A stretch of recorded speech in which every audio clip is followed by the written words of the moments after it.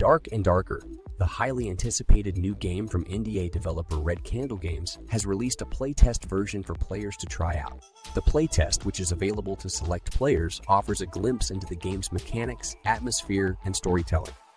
Dark and Darker is a psychological horror game set in Taiwan in the 1980s, with a focus on the country's political climate and social issues of that time. The game follows the story of a high school student who becomes embroiled in a series of supernatural events that threaten to consume her and those around her. In the playtest, players have access to a limited portion of the game and can experience the game's narrative, exploration, and puzzle-solving elements. The game's art style, which blends traditional Taiwanese aesthetics with a modern horror sensibility, has received particular praise from players who have tried the playtest. Red Candle Games is known for their previous game, Detention, which received critical acclaim for its atmospheric horror and storytelling.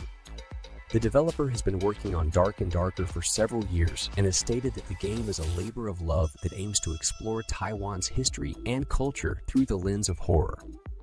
Overall, Dark and Darker's playtest offers an exciting glimpse into what could be one of the standout horror games of the year.